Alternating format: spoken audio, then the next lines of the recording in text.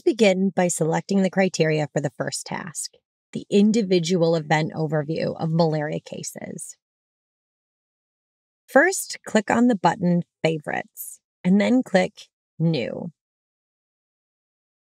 Next, we will select the line list option under the Table Style tab, and leave the output type as Event. Then, select the program, which is the Malaria Case Management Program. Notice that the data elements associated with the selected program will be listed under Available Items. Each data element acts as a dimension and can be selected by double-clicking on it. We will select the data elements Age, Sex, and Treatment Outcome for this example. After selecting a data element, it will be visible under Selected Data Items. You will see that under the selected data item, each of these indicators have operators and filter values. The options available will be dependent on the data value type.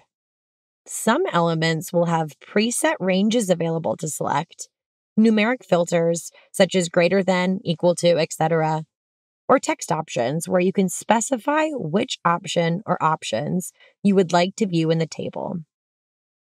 For now, we will not select any of the filter options. For the period dimension, there are two options: fixed and relative periods and start and end dates. Relative periods can be, for example, last 12 months, and have the advantage that data in the report are kept up to date as time goes. Fixed periods can be, for example, January of 2018, where you select the exact period you wish to view in the report. You can also switch to start and end dates by selecting this option from the drop-down menu under the Periods tab.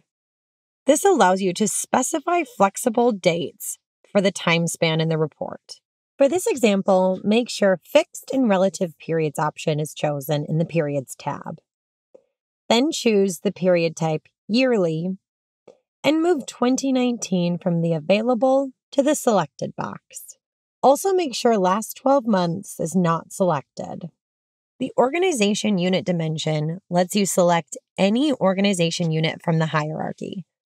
You can use the Organization Unit Mode selector to select organization units in the Organization Unit hierarchy by level or by group.